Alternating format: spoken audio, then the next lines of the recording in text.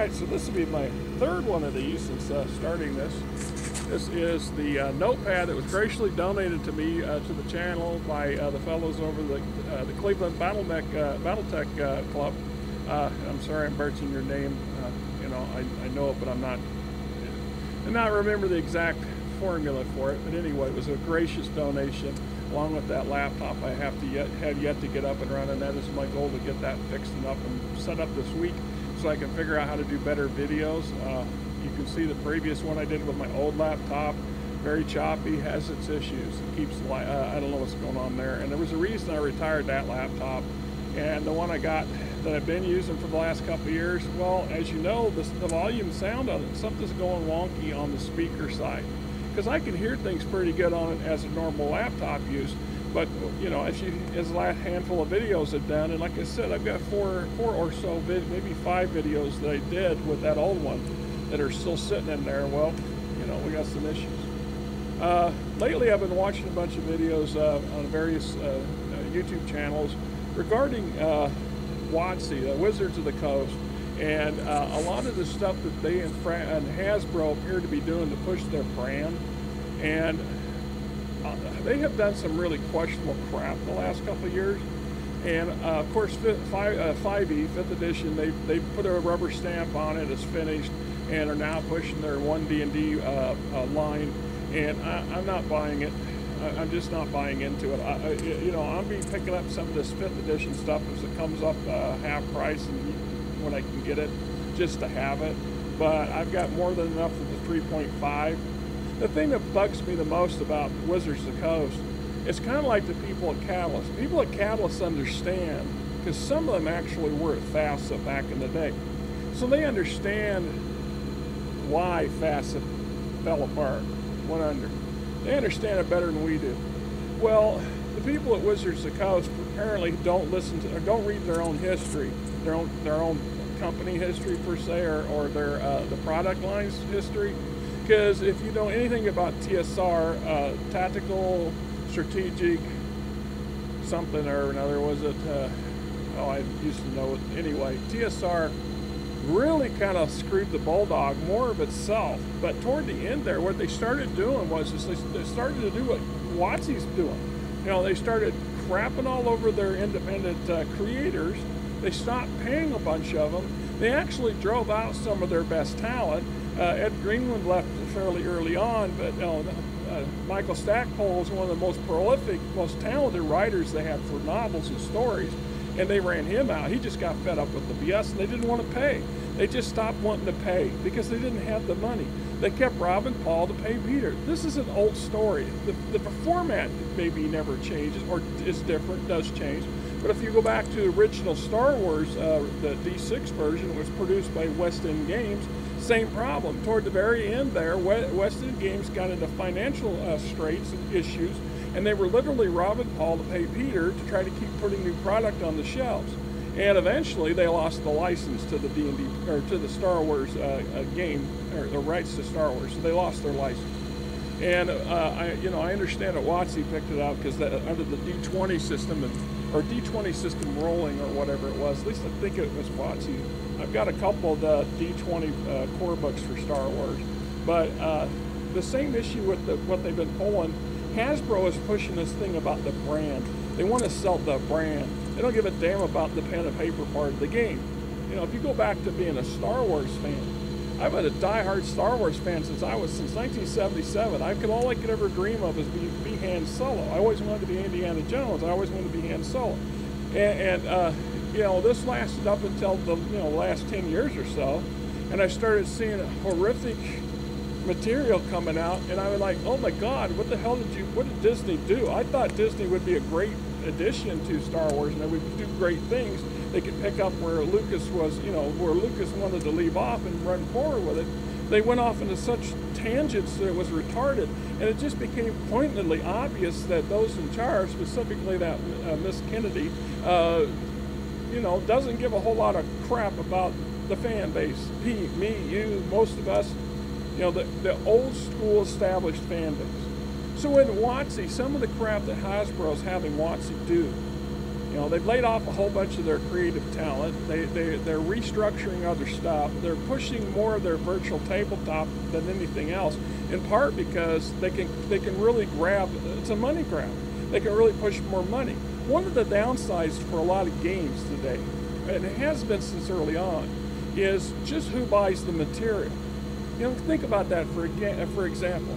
Dungeons & Dragons being the big gorilla, that's one I keep going back to, but this holds true in a lot of systems. The majority of the material purchased are purchased by a small block of people. So whoever wants to be the game master or the dungeon master or the storyteller or whatever has the tendency to buy the most material. So if you have, say, a table of 5 people and one of them is the GM, if you go to each person's house, the more likely or not, you're going to find most of the players have a handful of books, the core books, mostly the player manuals, monster manuals, that kind of crap. But they don't have a bookcase after bookcase of stuff. You only have to look in my room, my living room, and see I've got several bookcases loaded with stuff, and I got stacks more all over the place because I don't have enough bookcase space to hold all of it, right?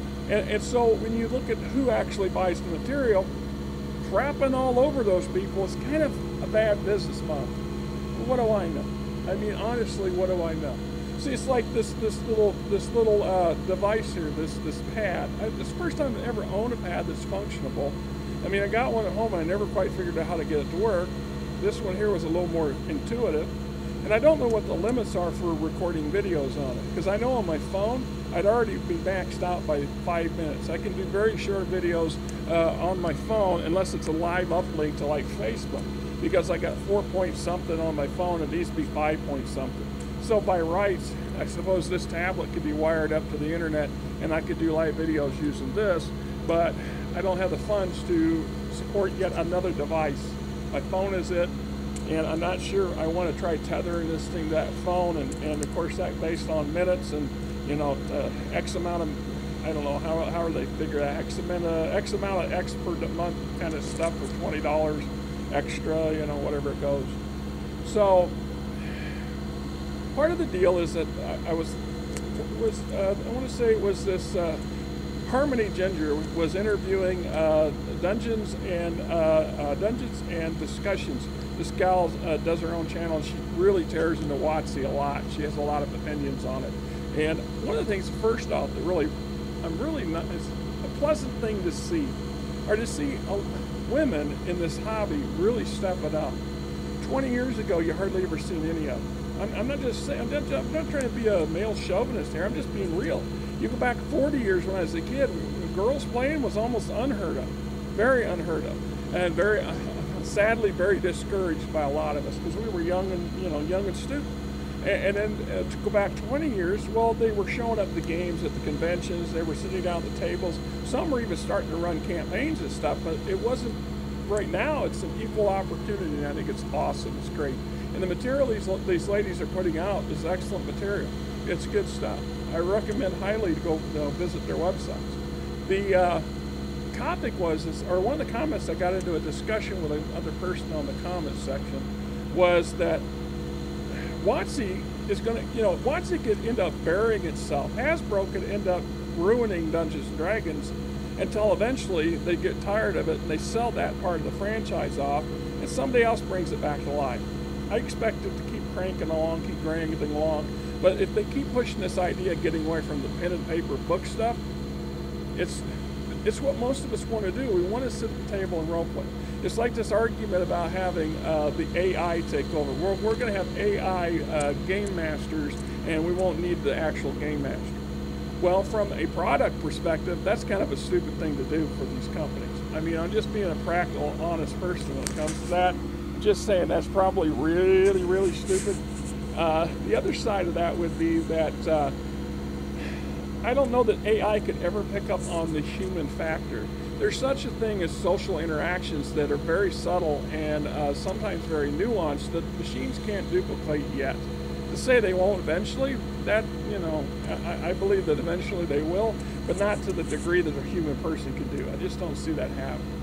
But what I was trying to get across in the comments section on her video was that, You know, Dungeons and Dragons is not all that there is anymore. I mean, Pathfinder put paid stamp on that. I mean, so many people, you know, went after Pathfinder.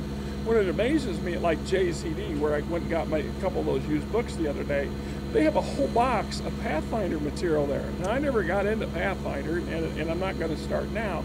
But I mean, there's a lot of used stuff there that's available, a lot more than D&D stuff. And then we go and I look at the independents, and this fella was going, oh, like the independents are ever going to do anything. Well, I beg to differ. Once again, like I said, I'm 58. I was 9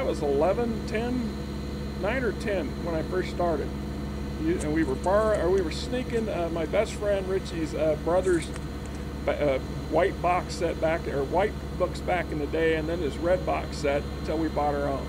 And there was only a handful of game companies back then in the late 70s, early 80s. By the 90s, we've seen that quadruple. There was quite a few more companies out there, a lot more product in different kind of genres and stuff. But we were also starting to see some competitions, Rollmaster, GURPS, things like that for Dungeons and Dragons. And while it didn't have the muscle that TSR was able to throw at things, they still stuck around. In some cases, they still can be found today. We leap forward another decade or two, and what do we see? Dozens and dozens of independent companies with quite a lot of product coming out. Now we move forward into the modern age with the internet and Kickstarter and all the other advantages. Yeah, see, I need to figure out how far I can hold this thing away from my face. This is kind of weird. The thing to consider, right? Have you ever heard of Bloat Games? Eric Bloat. This is a fellow that started his own game, created it, then he made his own game company using Kickstarter, goes to conventions to sell his products, got a number of product lines going. This guy is living a lot of our dreams. A lot of us would dream to be in his spot. He's actually made it happen, and good for him. But how many people have heard of this game system? I know Eric Bloat from casual conversations on a Facebook channel, but I don't own it. I own one of his products, and that was only because it was free. Right? It's not because I wouldn't want to buy his stuff. You know, see, deities and demigorgons. You know, Google it. You'll find it on Amazon and crap like that. The other company is called Gooey Cube. Gooey Cube is producing a lot of Dungeons & Dragons friendly product. I know another fellow who's associated with them that's doing some writing for them. He talks highly of their stuff. I don't own any of their stuff. They've got a city supplement that came out, or they're putting out, that looks gorgeous. It looks beautiful. It rivals the old Judges Guild material, but in a more modern format. The only problem for me is it's $95 for the PDF version, and like $100 and something to get the physical item and a PDF. And I'm like, I don't got $95. I had $95. I went out and I bought 5 books. I got 2 used and 3 new ones off the Amazon for about $95. And that's my game. That's pretty much my game budget probably for the rest of the damn summer, unless I get dumb lucky or I find something I just absolutely cannot pass on. You know, that's the truth.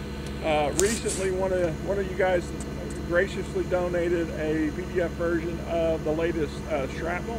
And I'm looking forward to read it. I still have to get a PDF reader on this thing here, and I'm utterly paranoid I'm going to drop it. You know, I really am, and I would be horrified to do that. I need to get a case for this thing. So anyway, this thing's running into 14 minutes. That's good. That's good. We'll see how this translates on the channel. Bear with me, guys. We'll get through this, and things will get back to somewhat normal soon.